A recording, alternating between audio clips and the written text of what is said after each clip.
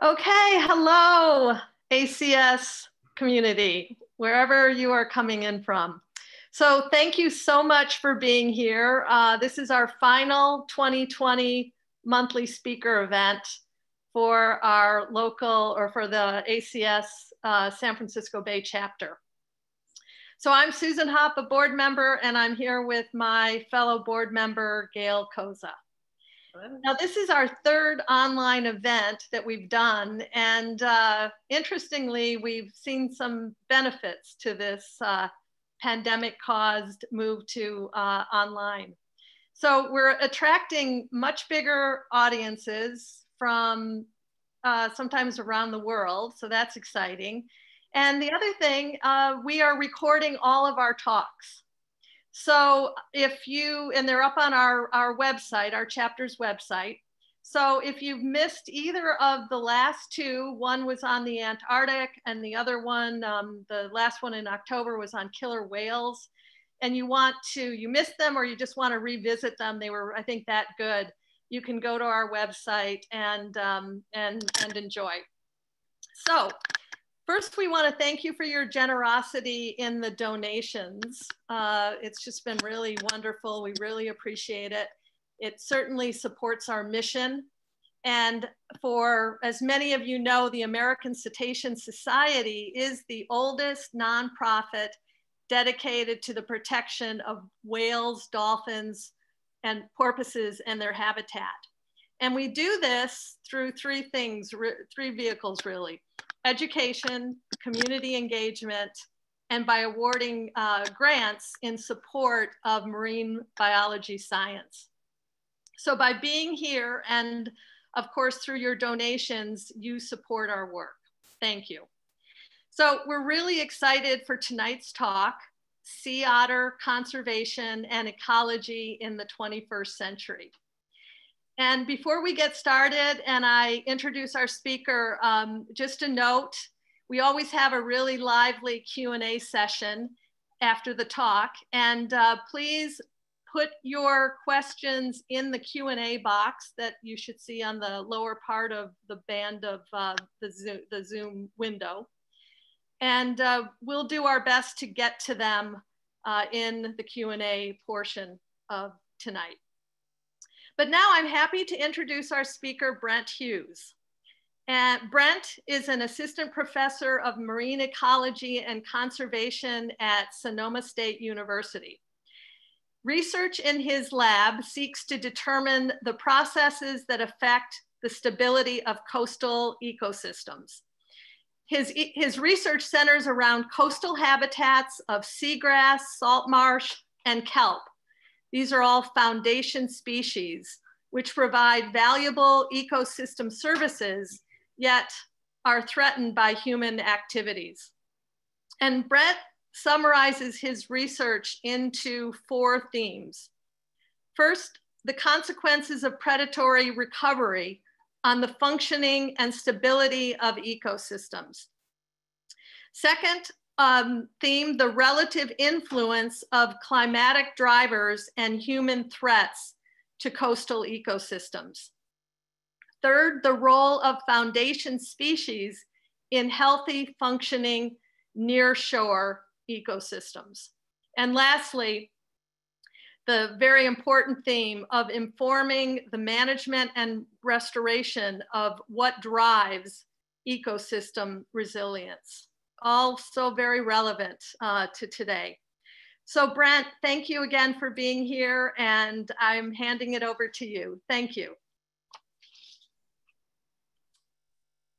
Thanks, Susan, and thank you, Gail, and thank you to the American Cetacean Society for hosting this, the San Francisco Bay chapter.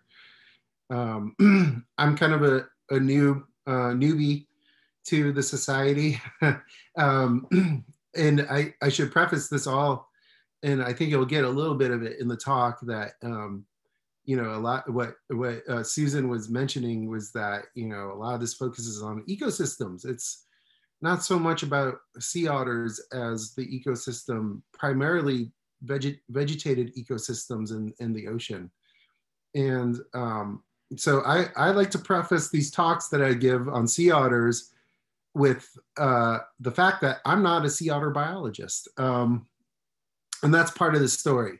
I'm a marine botanist, and so I study seagrasses and marshes and kelp. And that's kind of what I'm interested in. And it really was my introduction to sea otters, and then just getting kind of thrown into the fire of the sea otter biology world was really by accident.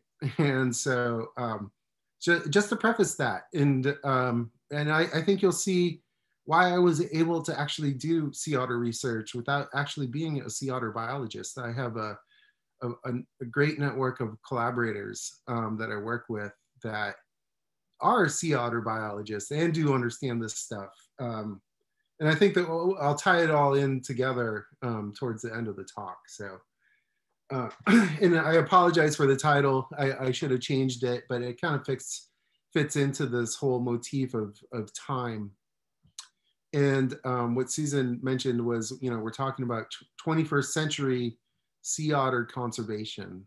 But the key here is that we really need to look into the past to fully understand the complexities surrounding sea otter and really large megafauna conservation.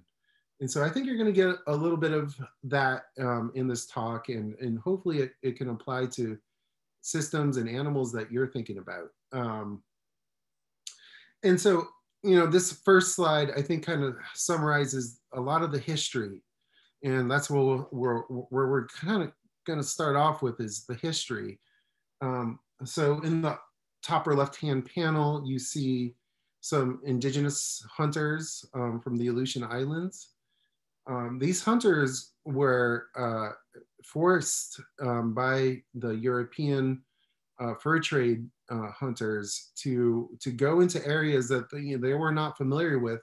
But since they were such expert hunters of sea otters and other marine mammals, they were recruited and more forced into slavery to go hunt in areas like California. And you can see why in this lower left-hand panel. In this panel here, it's the pelts of the sea otter, and having 1 million hair follicles per square inch that drove this whole story. They were hunting for the pelts. They were highly sought after, primarily in Asian markets, for just the luxurious fur. And I don't know if any of you have touched a sea otter pelt. It is probably one of the softest things you'll ever touch. And so you can see why it was, just by touching it, a sea otter pelt, why it was so sought after.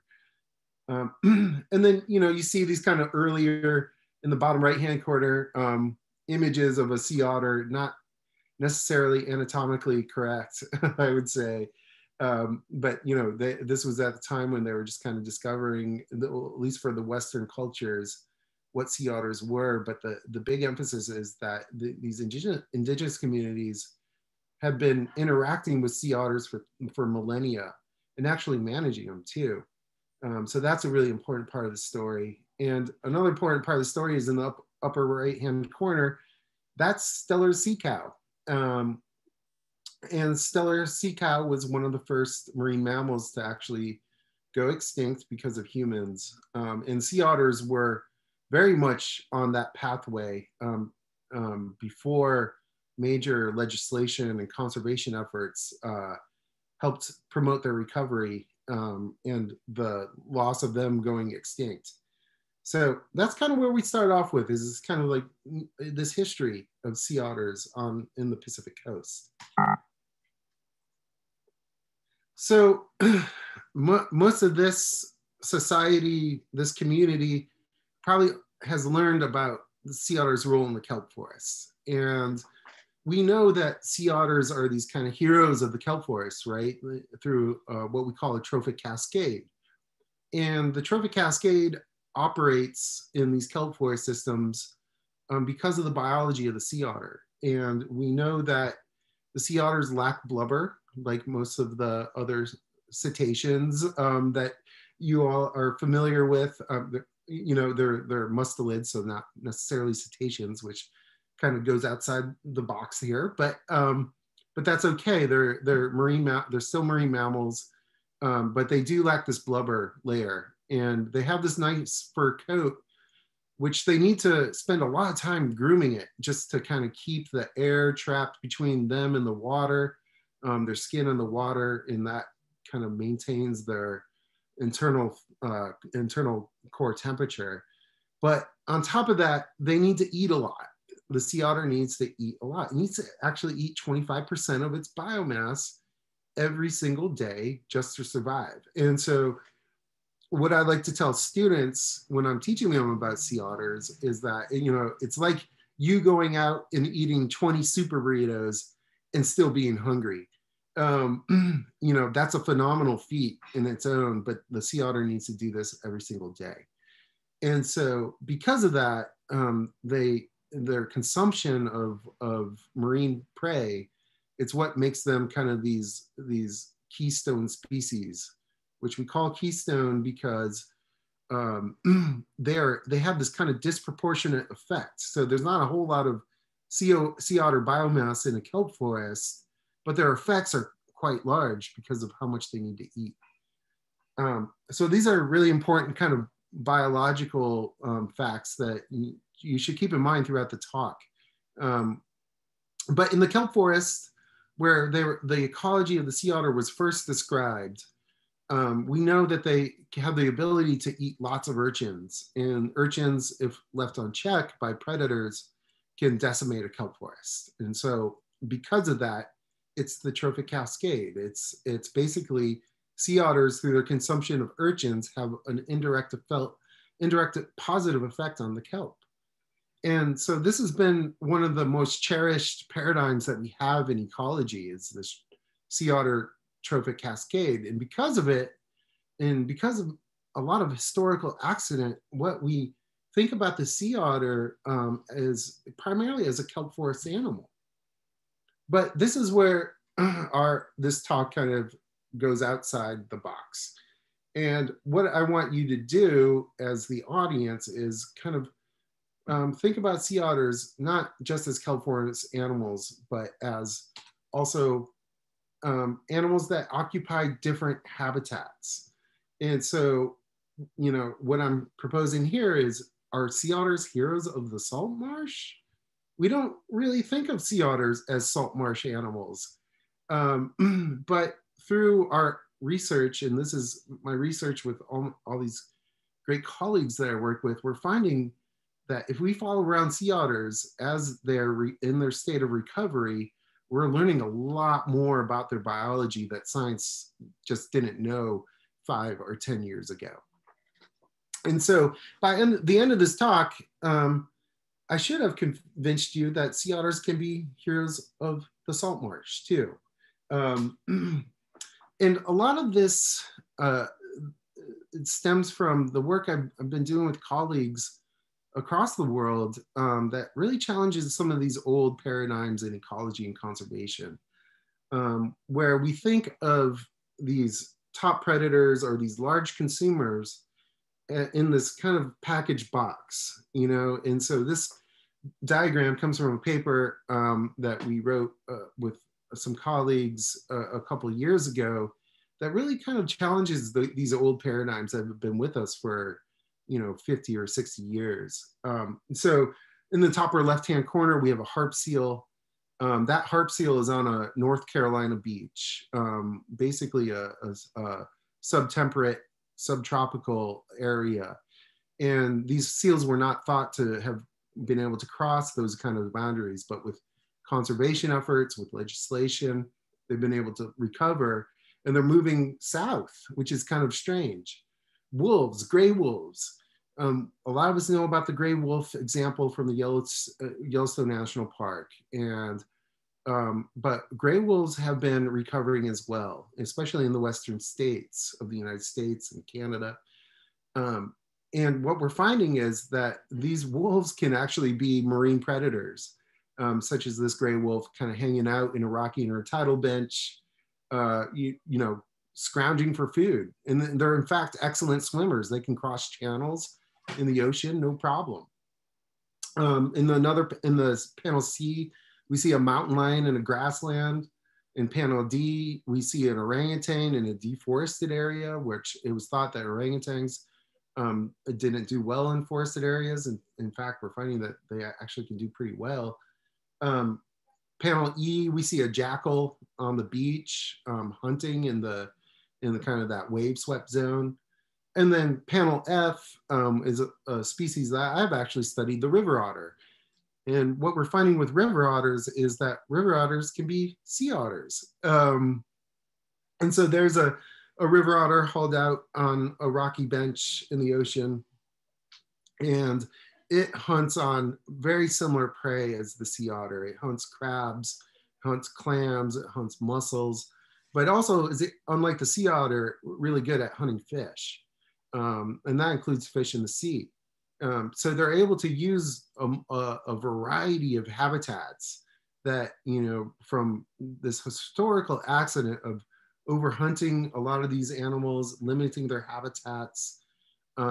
We've have this kind of really condensed view of the world and what, you know, really what conservation could be. So when I say ghosts of conservation past, this is what we're talking about, is that if we look into the past, we might be able to see these examples and have a much richer understanding of the ecology and biology of these large consumers.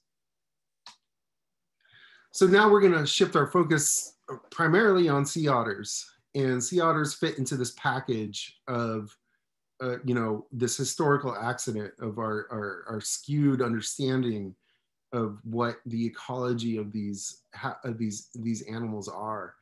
And it really goes to this idea of the niche. And the niche is just basically, you know, this ecological term that describes the number of habitats an animal can use. And for sea otters in particular, we had a very skewed understanding of what their actual niche was. And again, this is all due to historical accident. When the field of ecology, modern ecology, first started taking off in the 20th century, that was at the time where sea otters were probably at their lowest abundance or near their lowest abundance. So the sea otter, historically, we estimate that the population number for the entire North Pacific was around 300,000. They extended all the way from Japan to Russia, across the Aleutians, and all the way down to Baja, Mexico. That has, because of the fur hunting that occurred in the 18th and 19th centuries, that limited the overall population from 300,000, which was estimated to be at the end of the fur hunting industry, about 3,000 sea otters total in the North Pacific.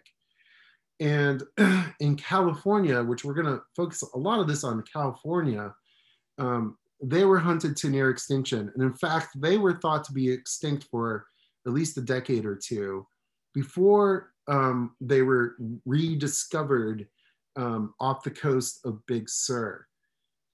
And it actually got some press back in the day. And so what you see is a picture from Life magazine from 1938 saying the extinct sea otter swims back to life.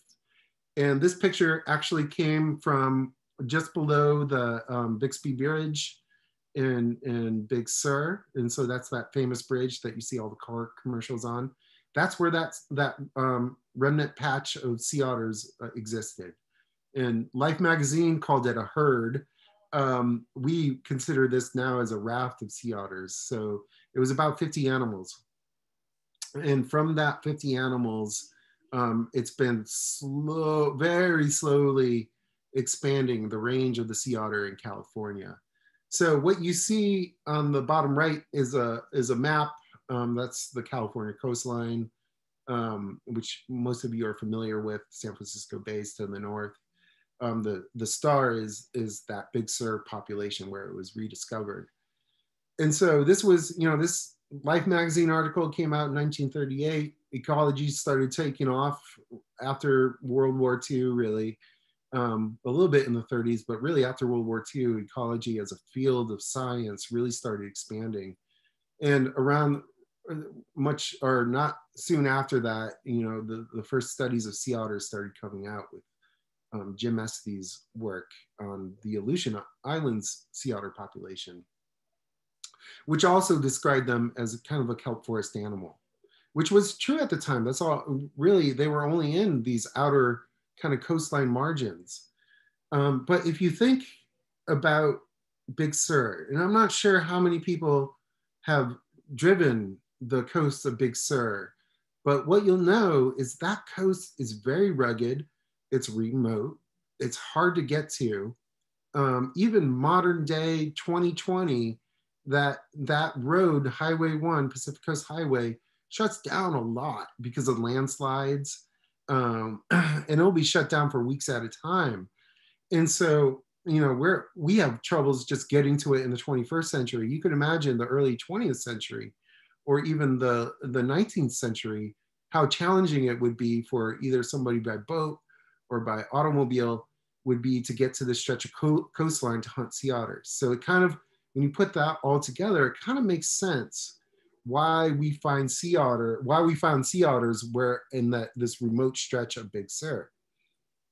So if we put that all together, all this historical context mixed with the early ecology of the sea otter, we have this red circle, this small red circle, which represents our 20th century understanding of the sea otter. Then we have the historic, right? The historic niche breadth of the sea otter. And this is where we get to this idea of the skewed baseline. So our understanding of our baseline in the 20th century was very skewed towards this whole historical phenomena of overhunting of the sea otter because of the fur trade industry. But what I'd like to point out is that in this large circle of the historic, there's been human communities through millennia who have understood the ecology of the sea otter. And so we can look back to them too to get historical perspective on what the niche breadth is of the sea otter.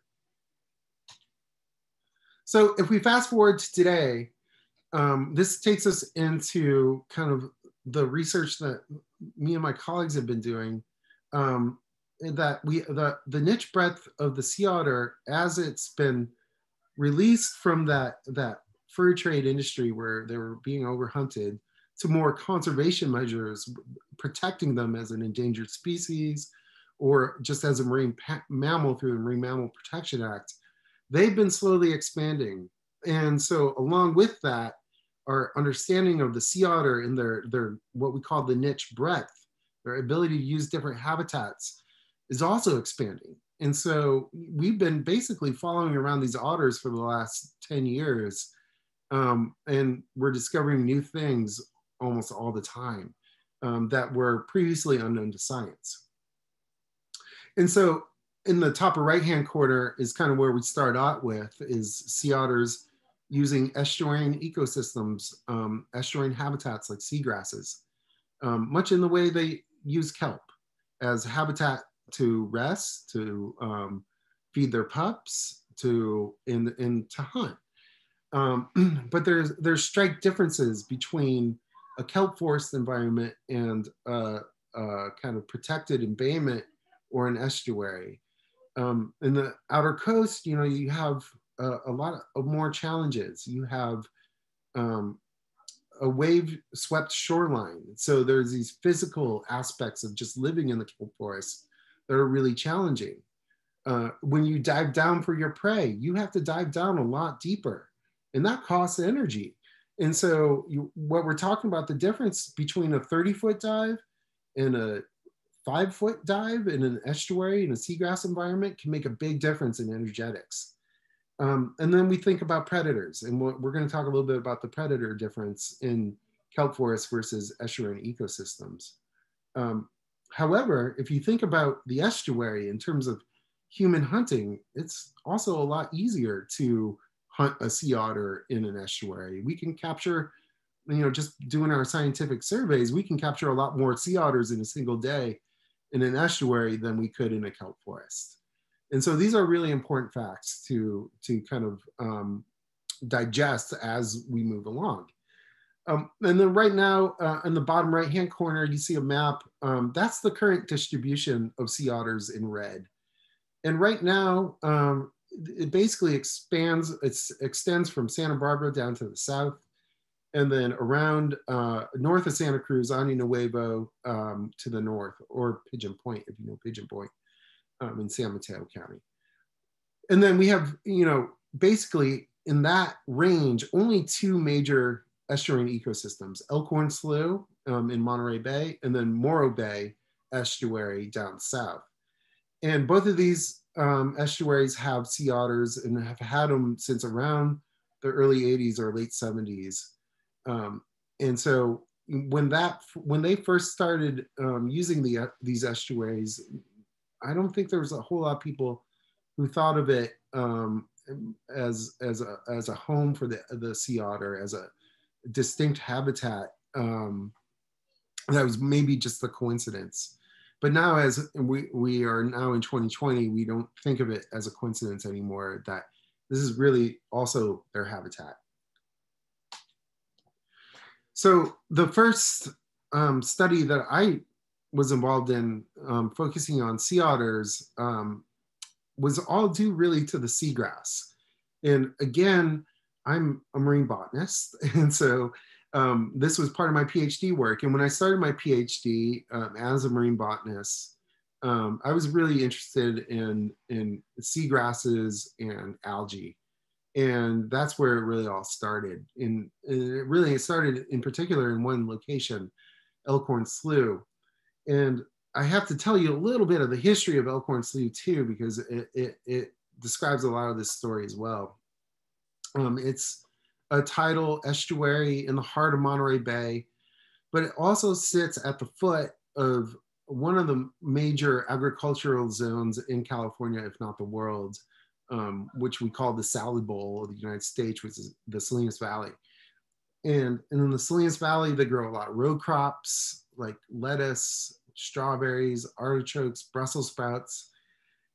These crops in the land that they're growing these crops on, these coastal lands in the Salinas Valley are very pricey. They're very pricey to lease. They're very pricey to maintain these crops.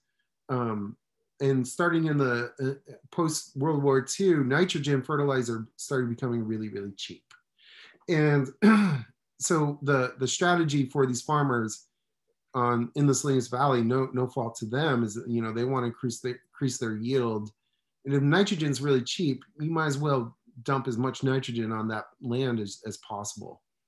Well, the problem becomes that Elkhorn Slough is in that watershed, and so it receives a lot of that runoff. And what we've recorded is some of the highest nutrient concentrations that we actually have seen on the planet for a coastal ecosystem. And so, this ends up causing algal blooms. And these algal blooms can form in the water column, but they can also grow on algae. The algae can be stimulated by these nutrients through a process we call eutrophication, which is this fancy word just meaning too much nutrition in an ecosystem. So you have too much algae. And this algae can grow on the seagrass leaves, as we see in this cartoon on the bottom left. And when you get this algal overgrowth on the seagrass, what happens is it essentially shades out the seagrass and causes it to die.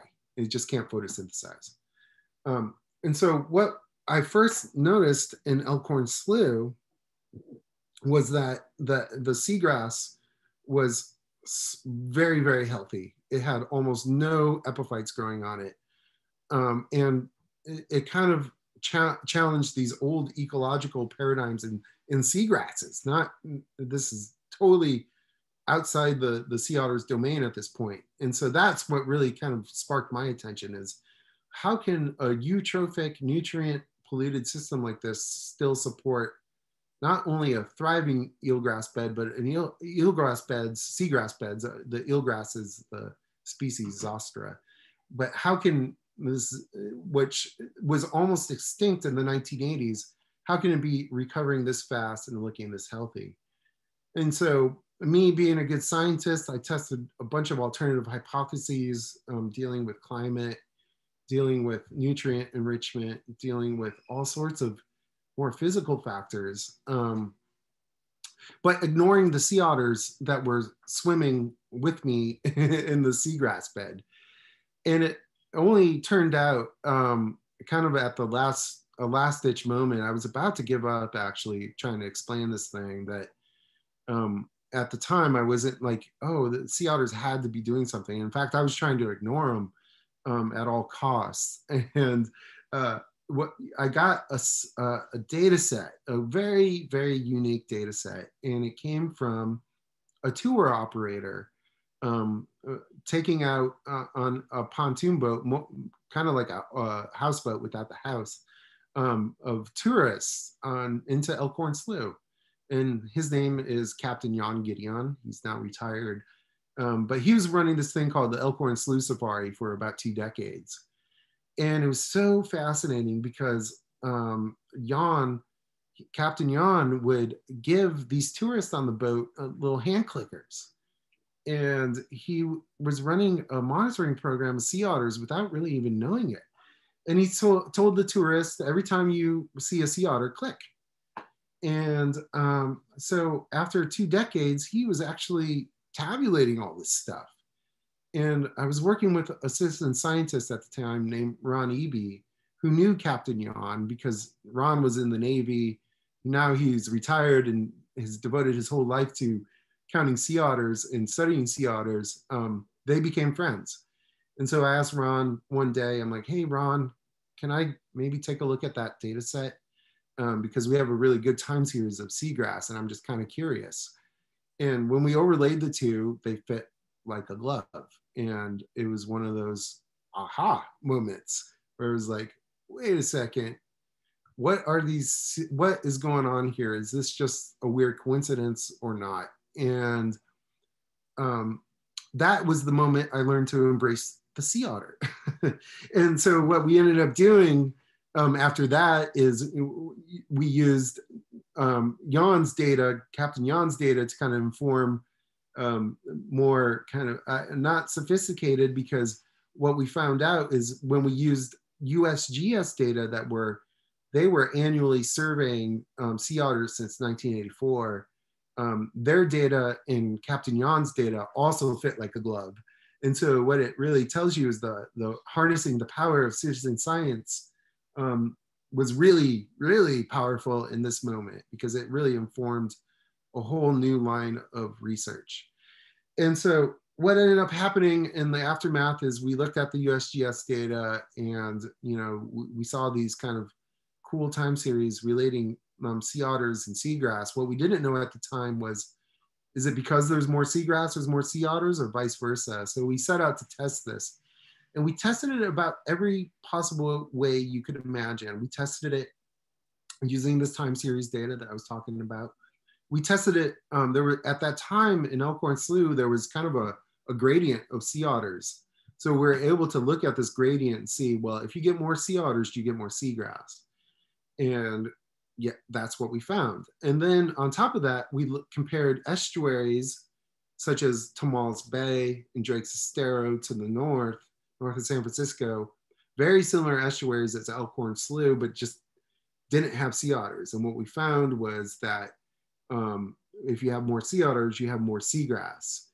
And then on top of that, we ran experiments, both in the field, where we would cage out sea otters in seagrass beds, and we would put what we call a mesopredator in it, a mesopredator crab.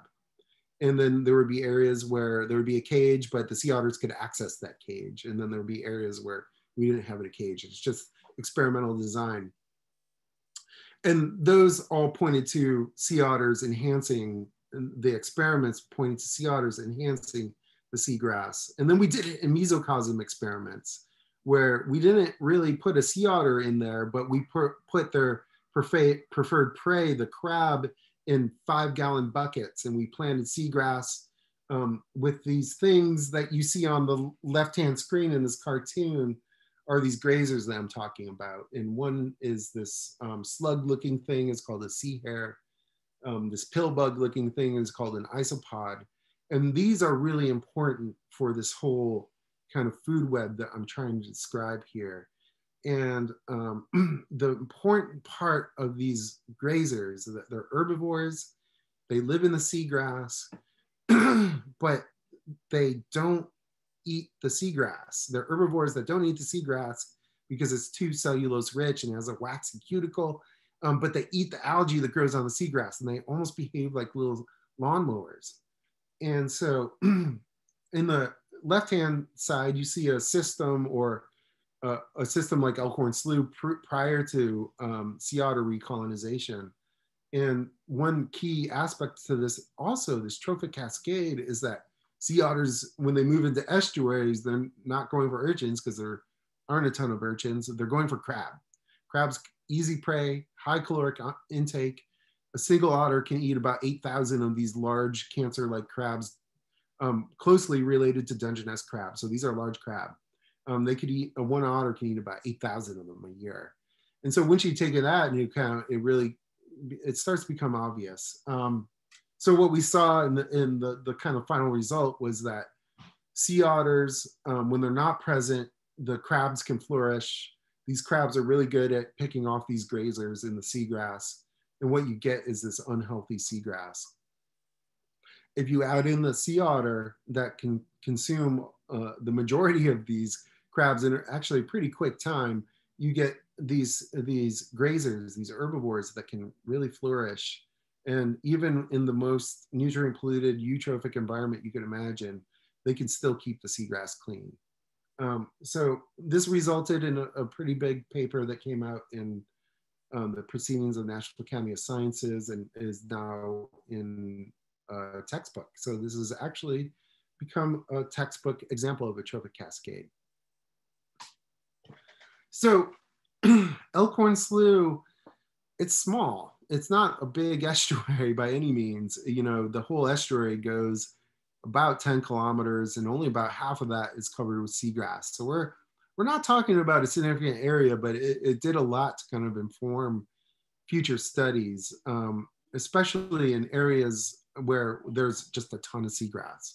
And so a group of us from California, but also Southeast Alaska at the University of Alaska Fairbanks, wanted to test this hypothesis out in other areas where sea otters occur with seagrasses. And so Southeast Alaska is one of these great places.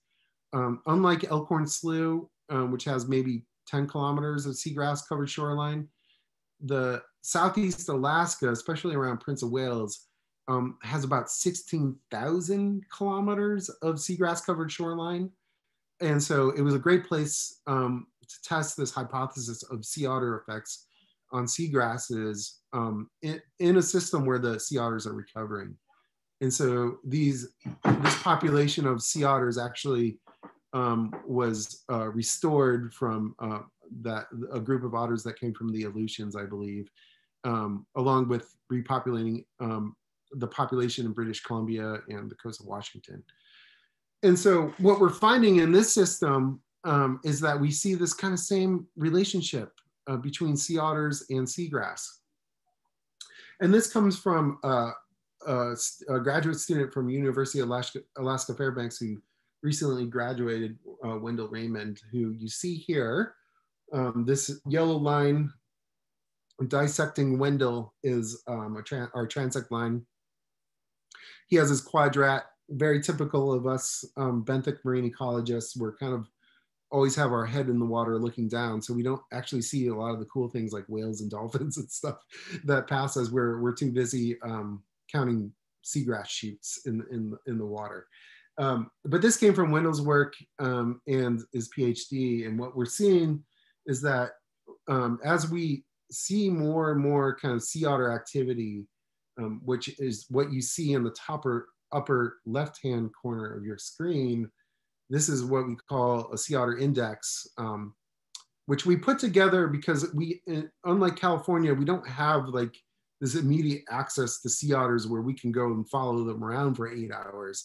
And Alaska is a little more challenging. So we have to put together different indicators of sea otter effects. And so we created this index that basically takes into account sea otter foraging, sea otter densities, how often they're there, things like that to create an index. And so the higher you go in the index, as Wendell says, the more sea otterness you get. And what we see is this kind of nice relationship between seagrass, this above ground biomass is just the biomass of shoots coming out of the mud or the leaves coming out of the mud, and sea otter index. So this kind of shows that, well, their effects might be positive across a much larger scope than we previously thought.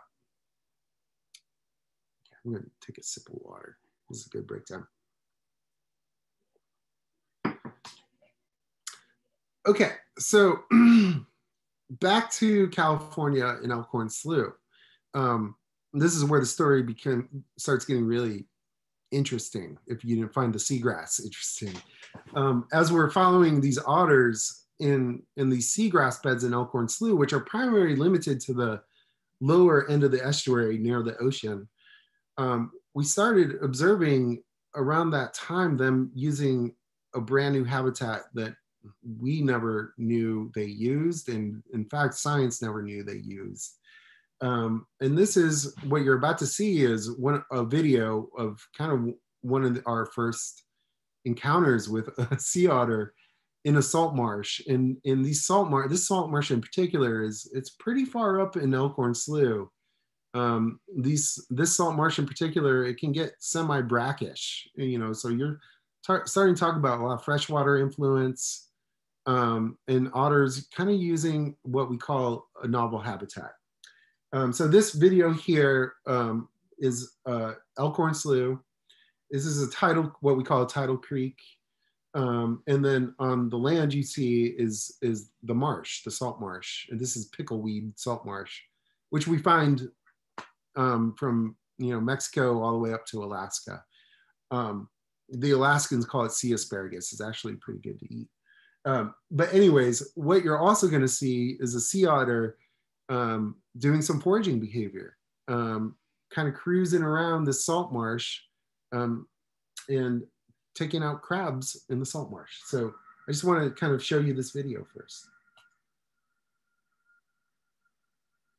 So what you see is a sea otter munching on these crabs, doing this rolling thing.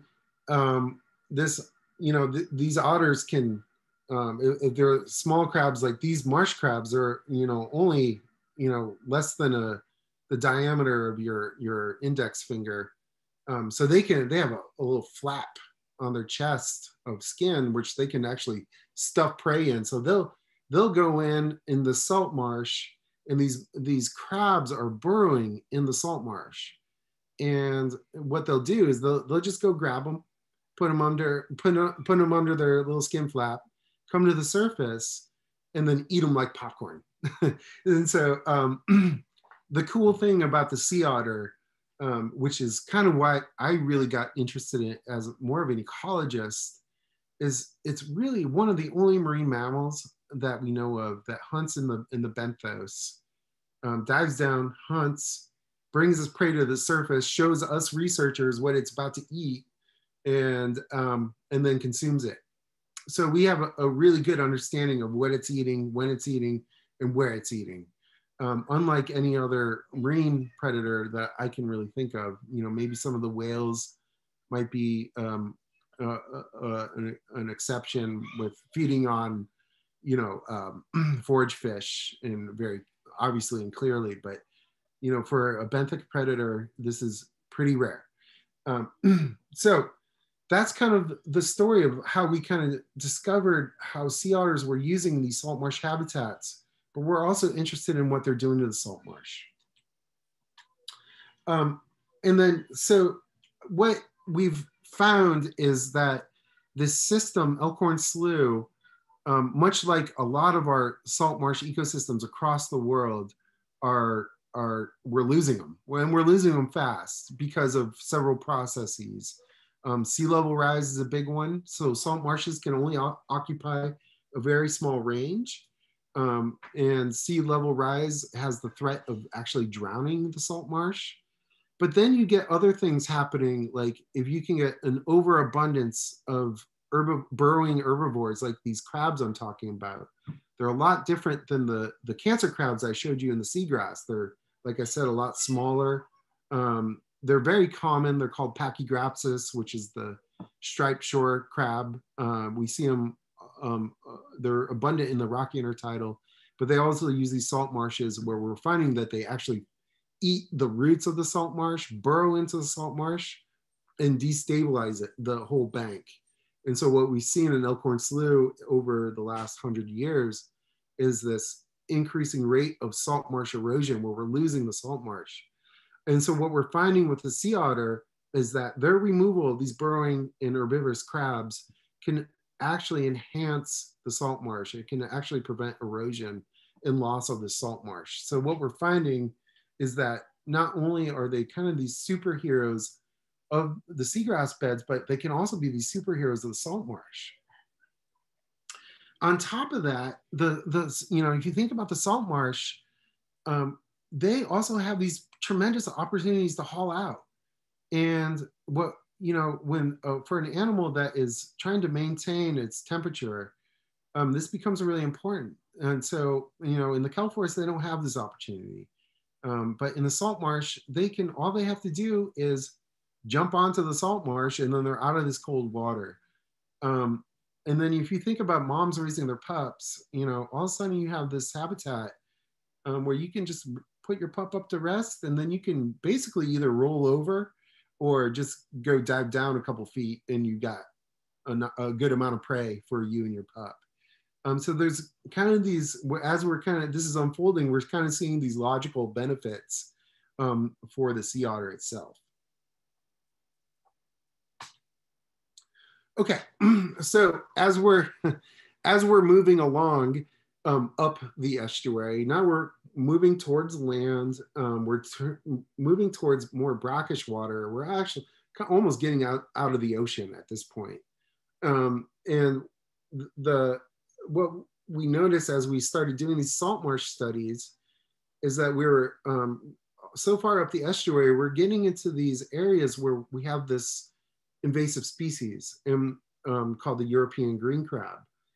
And the European green crab is this really notorious marine invader. It comes from Europe, as the name says, but it's invaded the Atlantic coast. It's invaded the Pacific coast. It's moved very fast from the late 80s in San Francisco. It's all the way up to British Columbia now. And they can totally disrupt food webs and take out native species. And so as we're towing in our boat from a dock up in the upper parts of the estuary, I started observing this one sea otter in particular just going after these green crab. And we stood there for about a half hour and watched the sea otter eat about 30 of these green crab. And then, of course, when you see something like that, you know how bad this invasion has been and how kind of poorly humans are at eradicating this invader because of many failed attempts to get rid of the green crab.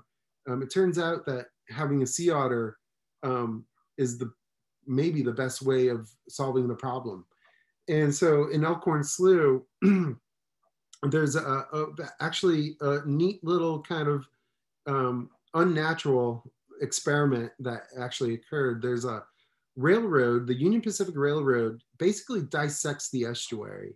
And so on the east side of this railroad towards the land side are basically these tidal gates and culverts that sea otters have a really hard time getting through or getting over the railroad itself. But the green crab have been able to occupy both sides, kind of the ocean side and the land side. And so what that creates is basically a barrier for sea otters. And so what we see is that on the side of the sea otters, we almost don't catch green crab anymore. It's almost like they're all gone. So this invader that's basically been occupying this area of the estuary for several decades is now gone. But when we go to the other side, the land side of the railroad where sea otters have a hard time accessing, they're still very abundant. And so this is kind of work that's still in kind of development, but we're seeing already kind of these results starting to pop out just through this observational time series kind of work. So it really kind of demonstrates that when we think about restoration, either from the habitat side or from invasive species management perspective, what we can see is that actually restoring the food webs might have multiple benefits for the ecosystem. And so what this work kind of resembles is, this decades worth of work is what we call a novel rediscovered food web. Novel being because we do have new species that we didn't have previously, like the green crab, that are a big part of the food web now. But we're also adding in the sea otter to this estuarine food web. And by adding that, it's basically, that's where we get the rediscovery, because based on these historical records of the fur traders and midden sites around these estuaries from indigenous communities that date back thousands of years, the archaeology and the ecology and the history of it all really point to sea otters as being not only kelp forest animals, but also these important estuarine animals as well. So it kind of brings us back to this question. I think I've demonstrated a little bit that sea otters can be beneficial for an estuary, but what can estuaries do for the sea otter? This is a big management and conservation type of question. And what we're seeing is, both from examples from Alaska and from California, is that these kind of outer coast environments are places where sea otters are really under threat from predation. So once they move outside the estuary, they're no longer the top predator. You have killer whales up in Alaska and great white sharks down in California that are really limiting their recovery. And so we can look at estuarine ecosystems within these two regions to see, well, are otters possibly benefiting from having estuaries and these shallow water protected habitats as kind of these predation refugia? And so in the upper left-hand corner in that in panel A, that's from Adak Island in Alaska. So that's one of the islands in the Aleutian Islands. And what we've seen in the recent history is that killer whales, probably through a little bit of the Marine Mammal Protection Act, through the recovery of seal populations and sea lion populations, they've benefited, but they've also reduced those prey down quite a bit. And so they need to go to alternative prey. And sea otters in Alaska is one of those prey. But what we see here is that we have in blue is we have the outer coast. And so the sea otters were doing quite well through this period of management and protections. But more recently, in the last few decades, they've kind of crashed. There's one lagoon in particular in this island chain, Clam Lagoon, which is kind of famous. It's very shallow. It has one of the largest seagrass beds on the planet. And what we see from the population status in this system is that while outer coast sea otters have crashed, the Clam Lagoon population is actually holding steady and doing quite well, indicating that this is a strong area of predation refugia for the sea otter. Now, if we look into Central California, the California otter population, what we have going on is great white sharks lethally hunting them in both the northern end of the range, but also the southern end of the range. And both ends of these range are kind of these hotspot nursery areas. I'd like to call them the mothership for great white sharks along the California coast. And it's these juveniles that cause the problem. It's not these adults, the big, large great whites. It's the juveniles. It's the 5 foot to 8 foot range juveniles that are learning how to hunt and learning what their prey is. And what they end up doing is they bite the sea otter. They don't actually usually eat it even, but that causes a mortal wound otter washes up to the shore, and just to the morphology of the bite mark, you can trace it back to the great white shark. So that's how scientists have figured out how, you know, great white sharks have really been limiting the expansion of sea otters in California. And that expansion is now kind of you know, the expansion is plateaued. They're not moving across this great white shark gauntlet.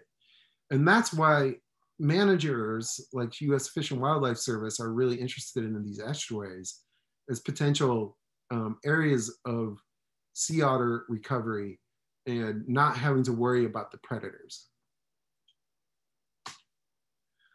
And so this really leads us to one of our largest estuaries in the United States, the San Francisco Bay Estuary. And this is about 60, 80 kilometers north of the current northern range limit for sea otters. Between San Francisco and Pigeon Point, there is this great white shark mothership, and they just can't seem to cross that gauntlet. And so managers are looking towards areas where we know the great white sharks aren't. And San Francisco Bay is one of those likely spots. Another spot is Drake's Estero, which is much smaller than San Francisco Bay, but has its own kind of characteristics that might be ideal. I might talk about that in a little bit. But so if we look back at San Francisco, you know, we have to kind of figure out, well, you know, were sea otters here in the past? You know, how many were there? San Francisco has changed a lot since the 1800s. It's super urbanized. The estuaries changed dramatically. The shorelines changed. All these sorts of factors kind of play in. But there was a book published in the 1930s by a woman named Adele Ogden, which is actually kind of one of my favorite books and one of my favorite sea otter references. It's called The Sea Otter Trade from 1784 to 1848, the major time period of sea otter hunting. And so Russian fur traders, Spanish fur traders were operating in the San Francisco Bay, and they took meticulous records of these pelts coming in. And the estimates that were that they could have been hunting about or bringing in about 100 sea otters a day out of San Francisco. And there's a passage in this book from Ogden that was quite striking. And it comes from an account from one of these Spanish fur traders who described San Francisco Bay when they first saw it. And I'm just going to read that. So in the bay from San Francisco to the estuary of Santa Clara, the ground appeared covered with black sheets due to the great quantity of otters which were there. So they were forming these massive rafts in San Francisco Bay, you know, and they were forcing, and you see the hunters again, these Aleut hunters from the Aleutian Islands to come down to San Francisco Bay and hunt these animals. And so they wiped them out of San Francisco Bay quite quickly. But our estimates, you know, historically could have been definitely the otters were probably in the thousands, if not the 10,000 range of sea otters. And so, like I said, San Francisco Bay, it's changed a lot since then. It was a much more natural estuary than what it is now, which is this highly urbanized estuary. We think the habitats, the key habitats like salt marshes, mud flats, seagrass beds have also diminished quite rapidly in that time period. But we can use information that we've gained from Elkhorn Slough. So Elkhorn Slough has a lot of these same habitats. It has seagrass beds, marshes, salt marshes, or mud flats, open water environments that the otters also use. And what is great about Elkhorn Slough is that the population itself has reached carrying capacity. And that's really important because we can actually model, based on Elkhorn Slough and a couple other systems, we can actually model the population growth rate as a function of habitat. So each one of these habitats has a different population growth rate. And it's higher in some habitats and lower in others. And so we can take all this information that we've gained previously and apply it to San Francisco Bay. and try to come up with an estimate of how many sea otters the bay currently could support. And so, you know, it's part of this is modeling. Part of it is a little bit of a thought experiment of, okay, well, say there was a reintroduction of sea otters. You know, let's start out with 20 animals, 10 males and 10 females, and that's what we did. And let's put it into the model, let it run for 50 years and see what we get. And so what we see is a typical logistic growth rate for a population. You'll note that the error bars are quite large. So there is a little bit of uncertainty to this model.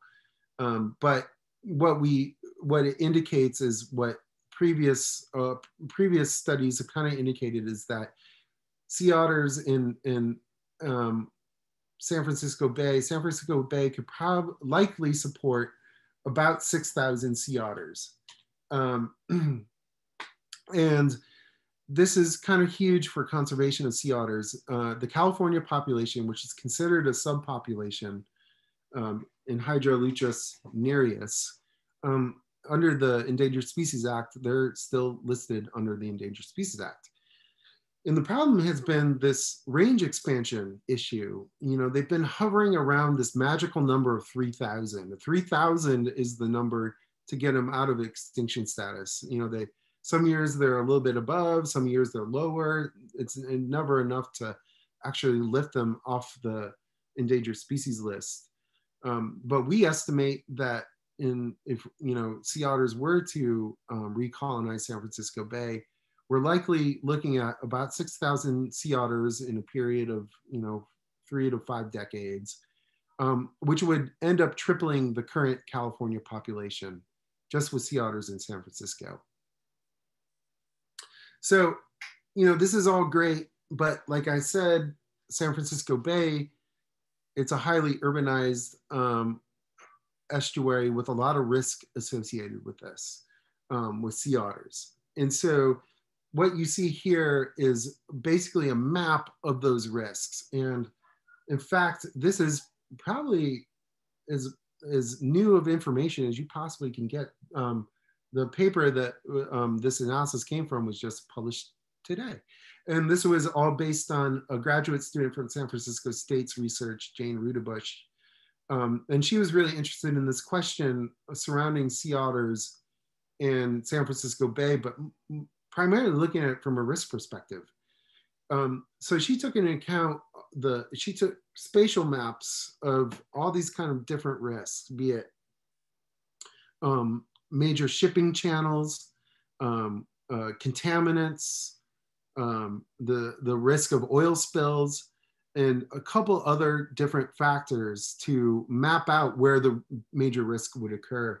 And what you can see is you get a lot of risk the more red you get. And so the more red you get, like around the Golden Gate, is really highlighted by a lot of these shipping channels, the major shipping lanes, ferry lanes, that could really kind of affect sea otters, their behavior, what habitats they use.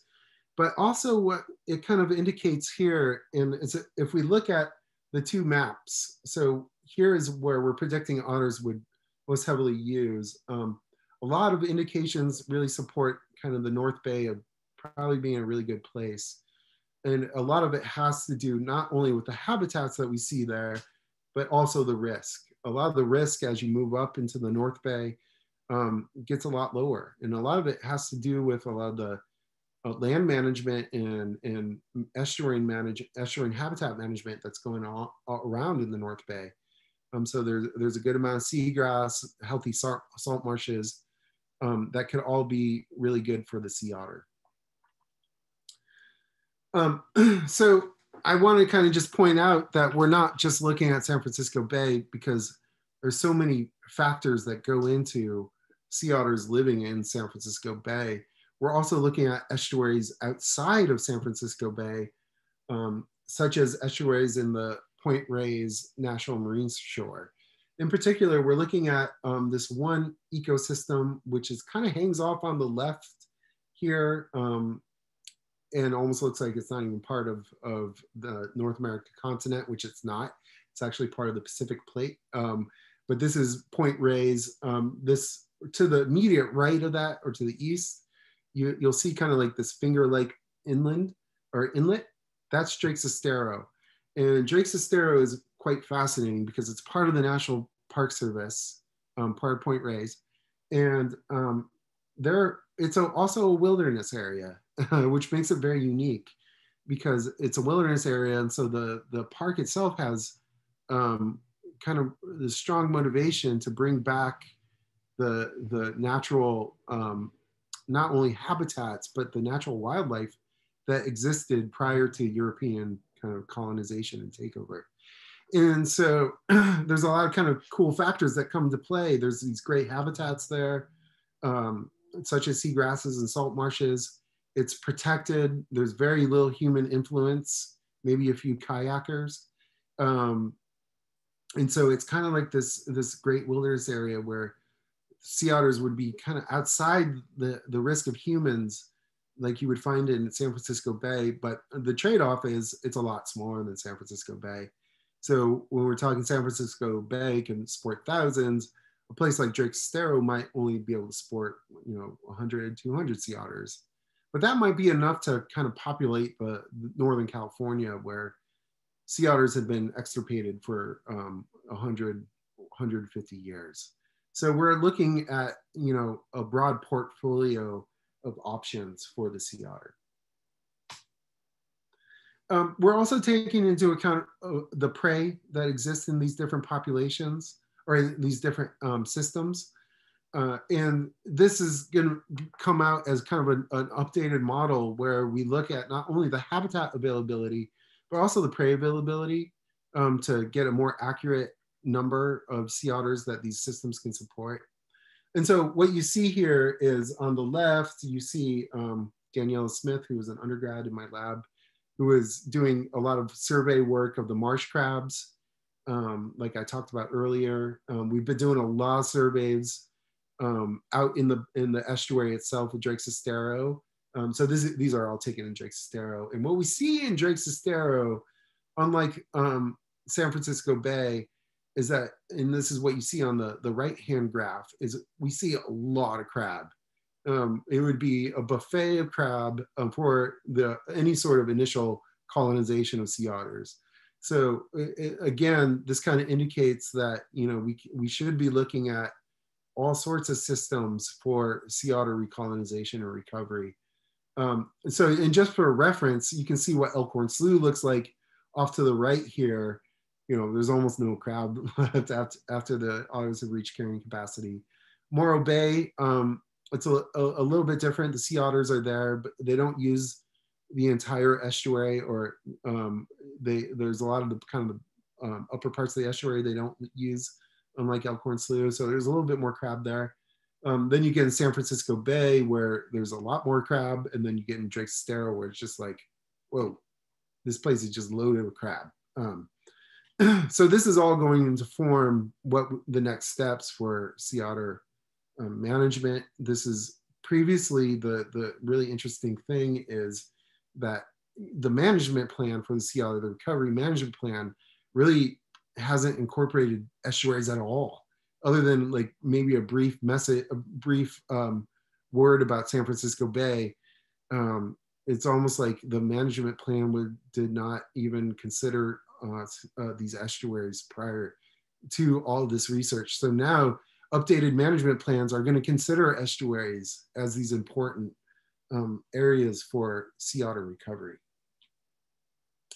But we can also think about the kelp forest. That's okay. Northern California has been hit with a series of catastrophic events, starting with warming, some significant ocean warming events.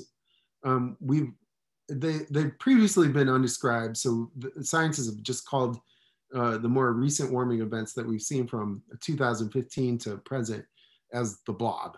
And the blob has basically created these conditions where the temperature of the water actually exceeds thresholds of the primary kelp forming the kelp forest in Northern California. On top of it, with the historic loss of the sea otters And then this new thing called sea star wasting disease, the other major predator of sea urchins. And we're seeing this proliferation of sea urchins occur. So we get this kind of 1-2 punch of warming mixed with the loss of predators, probably due to a lot of disease that is caused by warming, decimating a kelp forest. So the kelp forests, 90% of them have been lost in Northern California.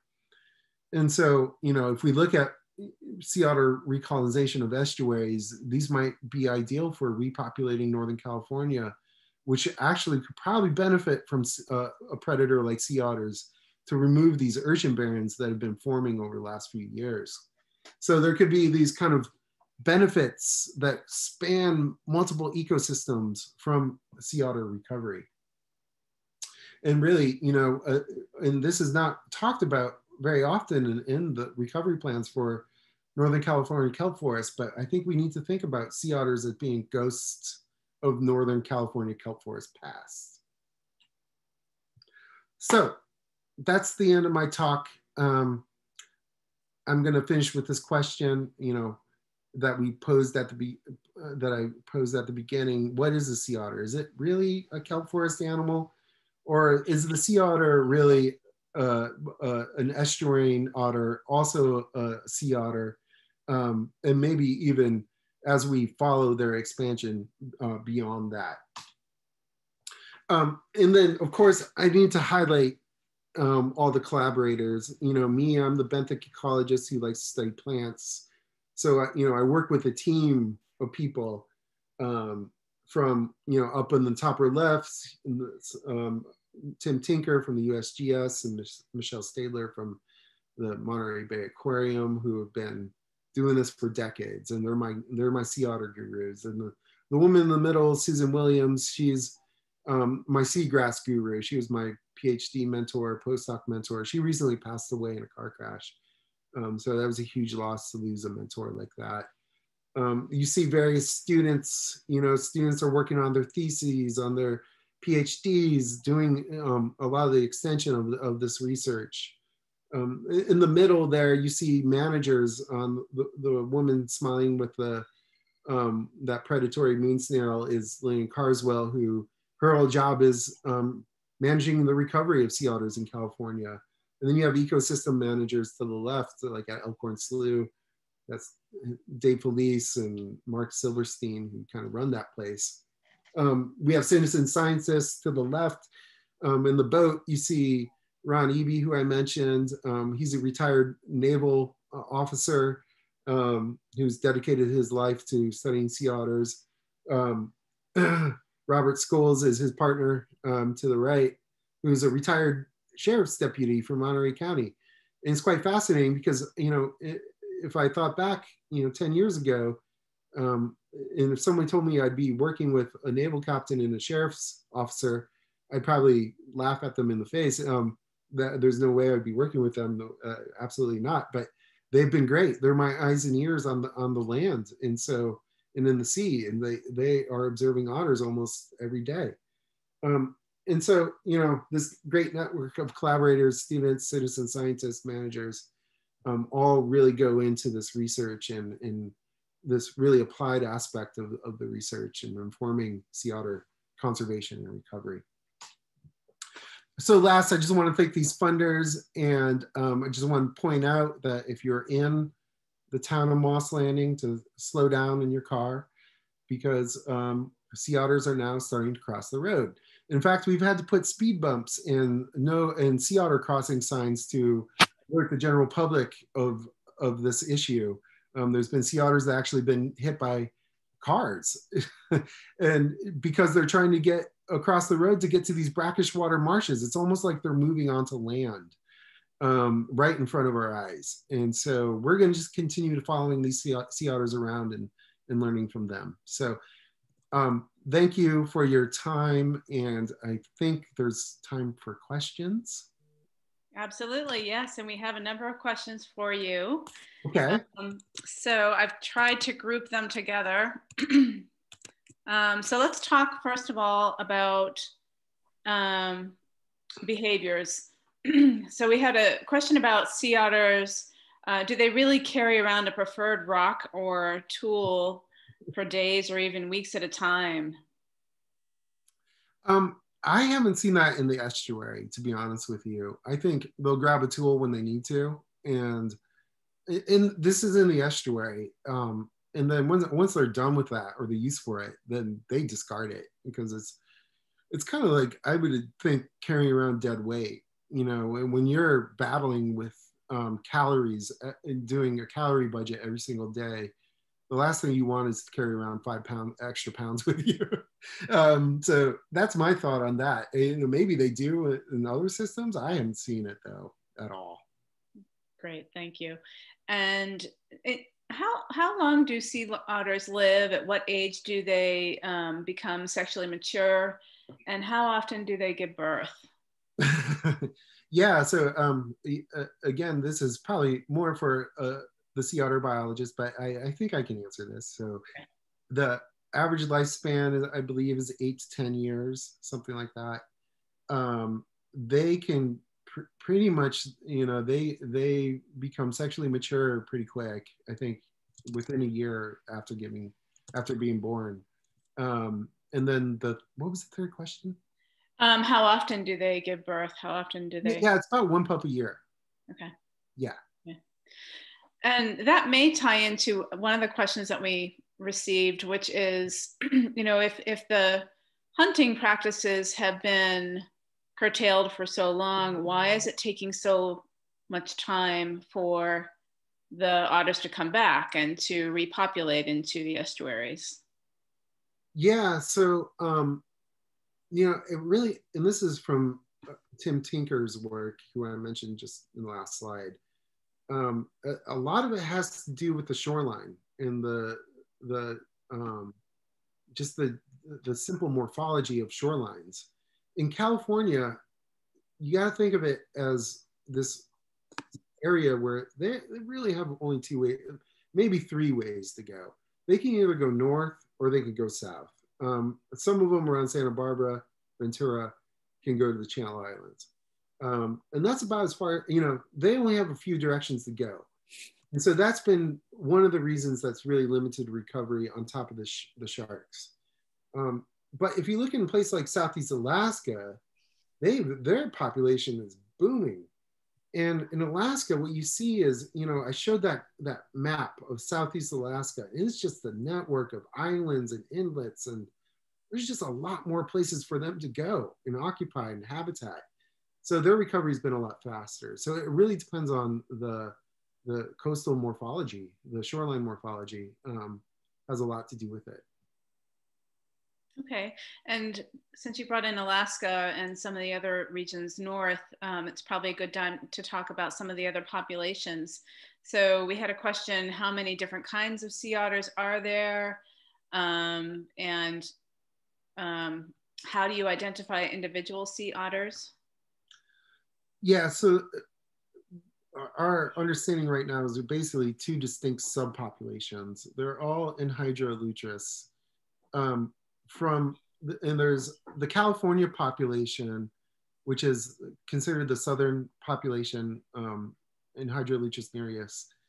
And they tend to be a little bit smaller than the northern variety, the northern Pacific variety, which is Enhydra lutris kenyani. And they tend to be a little bit bigger, a little bit more robust, somewhat, I think, genetically distinct though. And so basically we have California, but then the northern population consists of Washington. There's a population on the Olympic Peninsula, and then British Columbia, which is basically Western Vancouver Island and some of the islands north of Vancouver Island. And then you have the Southeast Alaska population, which is very similar to all the northern Washington, British Columbia, and the Aleutians. And then you have the Aleutian population.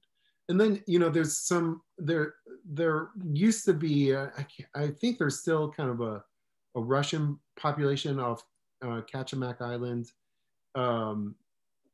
And there used to be a population in Japan, but I don't know if it's there still. So that's kind of how it breaks down. It used to be a continuous range distribution from Japan all the way to Mexico. But now we're talking about distinct segments. And do you know if there is interbreeding between these groups? There's not a lot. And so for California, it's basically a genetic bottleneck that goes all the way back to that Big Sur population of 50 animals. The northern population, it basically came from, I believe, a single group that was relocated to these different areas in Alaska, British Columbia, and then Washington. So they basically are genetically very similar. So yeah, but in terms of these kind of different subregions, there's very little at this point until they kind of start reducing those gaps. There's very little genetic exchange there. Okay. And then do you identify or how are individuals identified if not by you? Yeah, that question. So tags, flipper tags are a big one. So, they'll use basically a combination of colors. So they'll tag flippers and they'll put different colors on different digits. And that allows to distinguish between individuals.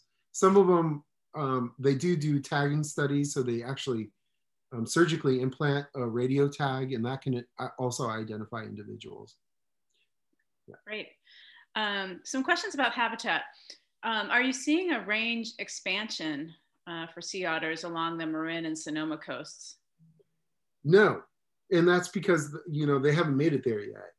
There are these, and you'll see in the if you look in the news, look back in the news, you'll get reports of sea otters in San Francisco Bay, in Drake Sestero, in Tomales Bay, sometimes even in Humboldt Bay.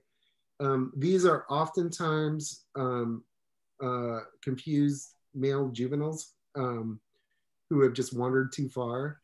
And so they'll go into a place like San Francisco Bay and they'll hang out for a couple weeks, but they're usually males. And then once they realize there's no mates there, then they'll try to swim back to where they came from.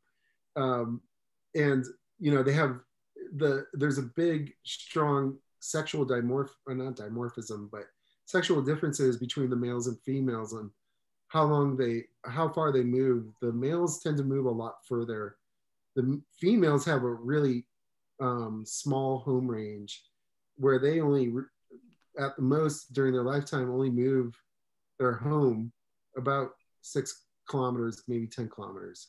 And so that's another big issue for their recovery is the males don't even matter. It's the females that matter. And so without the females moving into San Francisco, you can have a bajillion males, but in a generation, they'll all be gone. So the key is the females, and the females just don't move very far. And so this relates to another question, which was, how do you decide when the animals do move into other areas, how do you decide whether it's because they can versus because they need to? Oh, I don't think there's any way to distinguish that. What the intent is beyond our knowledge. So they move in there, I think they move in there because there is habitat, there is food, but without the mate, then that kind of sexual drive leads them out of there to go looking for a mate, because they have a really strong sex drive. They're mating constantly. If you go to Elkhorn Slough is the best place to see it. They're always mating.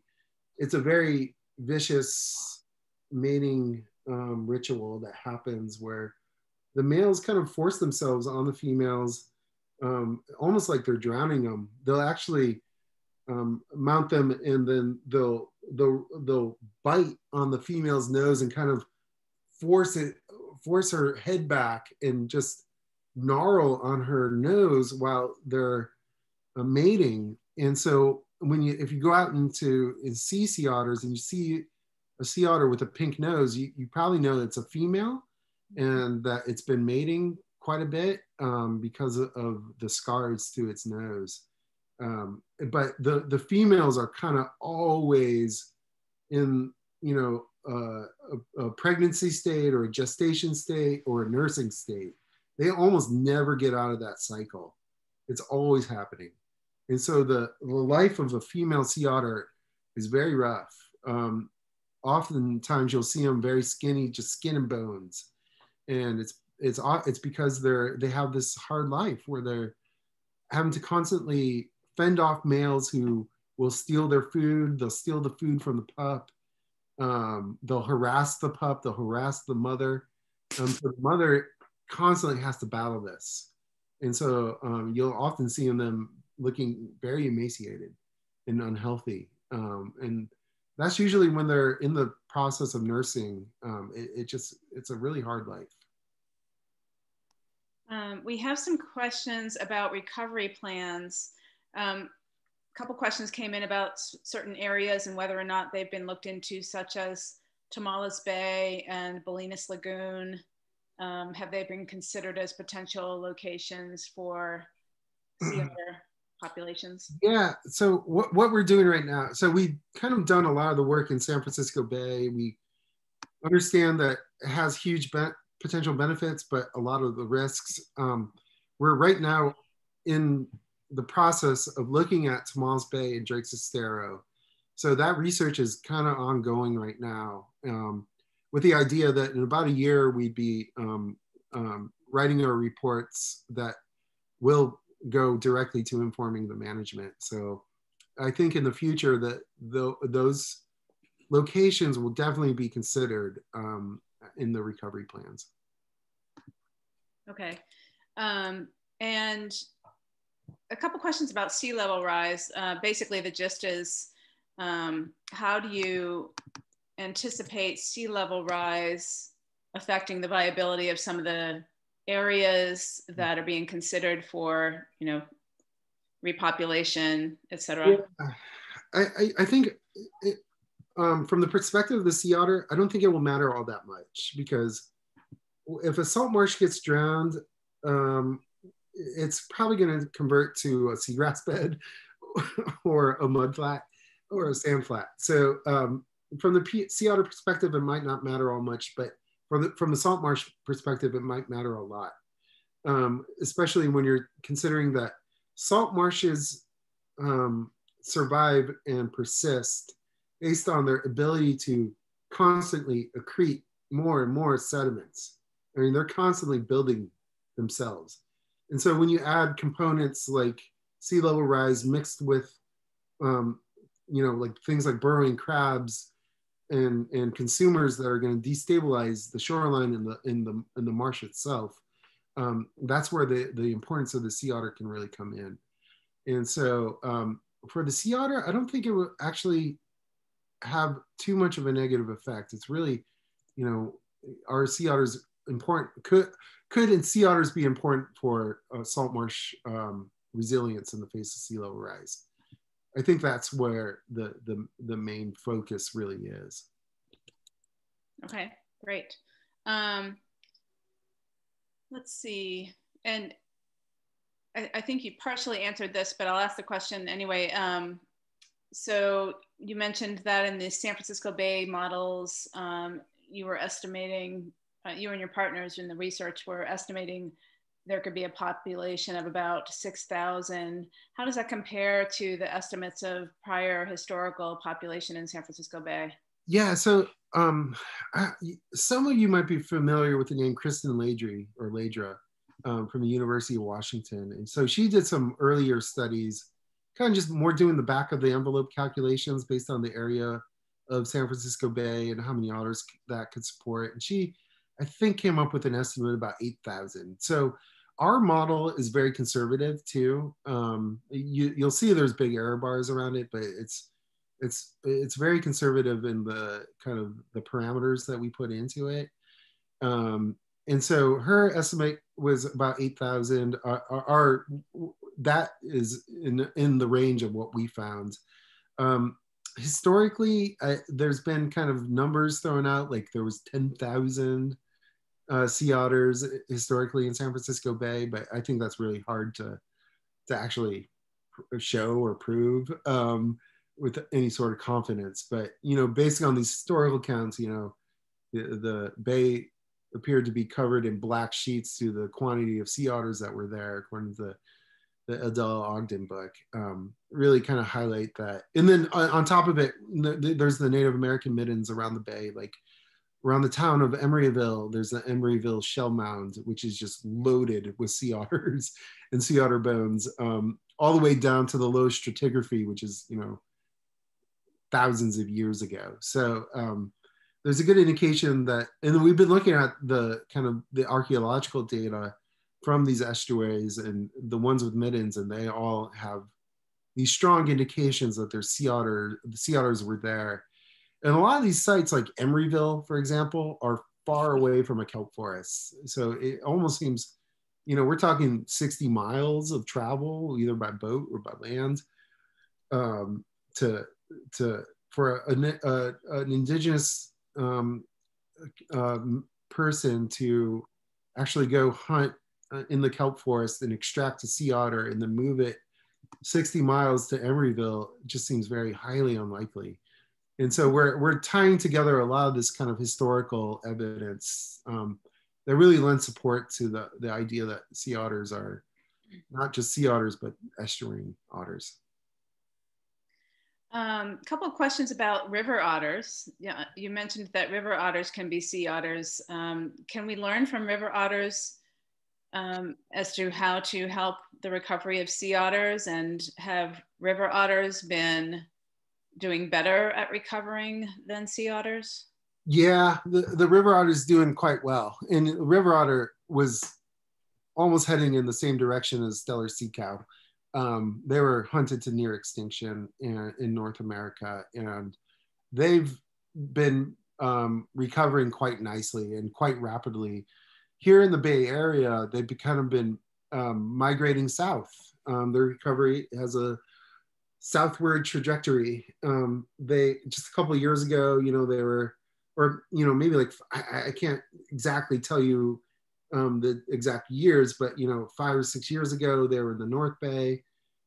Fast forward, you know, to a couple of years ago, they were in the South Bay around San Jose and Coyote Creek. Now they're all the way down in Gilroy in Monterey County. So the expansion of the river otter has been much more rapid than the sea otter. The river otter has also a much more expansive niche than the sea otter. You know, we're talking about an animal, and we've seen this from the analysis of scat, the poop we collect. The river otter can eat almost anything. You know, we've seen it eat scats with deer fragments and rat bones, you know, fish scales and vertebra, all the way down to what the sea otter eats, like urchins and mussels and crab. So they can just eat a whole lot more. They can use so many different habitats that their expansion, probably because of that, has occurred a lot more rapidly than the sea otter. Great. Couple more questions and then I think we'll wrap it up. In the waters that you do your work in, what are the average depths, and particularly in the Elkhorn Slough and the local coastal waters? And then if you don't usually get into the water, how much can you actually see? So this is funny. So over the last 10 years, you know, almost every summer and almost every day of the week, excluding the last couple of summers because of COVID and just my transition to a professor position, I would swim with sea otters about 8 hours a day. It's in Elkhorn Slough. And we would be, a lot of our work is on scuba. These seagrasses are extremely shallow. We're talking about, you know, 4 or 5 feet. And so it's funny because we have these kind of safety protocols for scuba diving. And, you know, like if you're scuba diving, it's like, oh, I'm having troubles underwater. You know, what do you do when you know, are out of air or you're having gear malfunctions or something's wrong? You know, like you find your buddy and try to go up. And so our safety protocol in Elkhorn Slough is if you're having any problems scuba diving, then stand up and then you're out of the water. So it's very shallow. It's weird diving. It's very strange, but it's also great. We've been able to figure out the oceanography behind these systems where we only dive on flood tides or incoming tides, because that brings in all the kind of clearer ocean water, where we can at least get a foot of visibility. Some on the good days we can get 5 feet, maybe 6 feet. In the very, very, very best days we can get maybe 10 feet. So oftentimes we're talking about in our work, we're literally have our heads in the mud. Not literally, but just above the mud. And so, you know, when I say I'm swimming with sea otters, I'm usually just face down in mud and seagrass, and there's 20 or 30 otters swimming around me. And they, after about a month diving with sea otters on, you know, several hours a day, every day of the week, they start becoming accustomed to you. And so, like, some of the aquarium raised otters through their surrogate program are ultra friendly with me, almost too friendly that it becomes a little bit nerve-wracking. But yeah, so I've spent a lot of time swimming with these sea otters. Yeah, and it's fun. You know, I haven't had any issues with the sea otters. I kind of give them their space. Obviously I'm in their territory, so I got to respect that. And so I'm very aware all the time of where they're at and what they're doing. And so, yeah, it's a very unique experience. It sounds magical, actually. Yeah, it's cool. So another question for you about sea otters. Is there currently a black market for sea otter pelts? Ooh, that I don't know. I mean, so the indigenous communities up in Alaska, and maybe British Columbia, I'm not quite sure, but Alaska, Southeast, they're allowed to hunt them. But they have all these rules loaded on top of the hunting, where the otter, if you hunt it, it has to be extracted. You have to remove it. And you have to use almost every single part of its body for artisanal purposes, be it, you know, making the pelts into steering wheel covers, or using the bones for, you know, some sort of jewelry or whatever it might be. And the indigenous communities know that, and they kind of they abide by those laws. In terms of the black market, I haven't heard anything, so I'm just gonna punt on this a little bit and say I don't know. I haven't seen anything like that. Okay, well, we'll hope there isn't. Yeah, right. And then last question to close out, just because of time, is do you know where the Elkhorn Slough bachelors went? Ooh, the question is, where did the Elkhorn Slough bachelors go? So I mean, this is quite typical of range expansion. You get the juvenile colony of males that kind of move into a new area, and that's kind of what establishes it. And that's what happened in Elkhorn Slough. There was a juvenile colony that just kind of hung out near the mouth. And I think, you know, this is in the early 80s, and all the way till really, you know, recently, there was kind of this weird juvenile group of males that just hung out in the towards the mouth of the estuary. As more and more otters moved in, what ended up happening was alpha males started establishing up and down the estuary. So you have actually distinct harems that exist now. That juvenile patch will come and go. It still comes and goes, I believe. But now you have a situation where you still have that patch, but now you have up the estuary, you know, these territorial males that are holding on to their harems. So what has happened now is you actually have entire generations of sea otters in Elkhorn Slough that have never seen a kelp forest in their life. And they only know the estuary. And I think that's a really important part of this whole story, is that they've actually established there. And there's a permanent population there. And that population in Elkhorn Slough has the highest concentration of sea otters in California. So I think that really lends to the importance of these habitats for the sea otter. Great. Well, thank you so much for your time. This has been just a incredibly informative and fascinating talk. Cool. Susan, do you have any closing remarks? Yeah, I just really want to echo that. I just can't believe how much I've learned about not only otters, but the dynamics of ecosystems and just how everything is truly connected. So Brent, thank you so very much. There were just a few other questions that maybe we can send to you and you might answer. Absolutely. No, absolutely, no problem. I'd be happy to. And thank you all for spending your Tuesday night with me. This is great. And it's great to kind of be able to reach out to a new kind of like-minded group, right? And so with the ACS, so this has been a thrill. Well, we'll definitely with that invite you back another time. So well, I hope I'll have new discoveries to tell you next time. Yeah, I love that some of that was just breaking news, something that was just published today. So keep up all the great work, Brent, and thank you again, and thank you ACS community.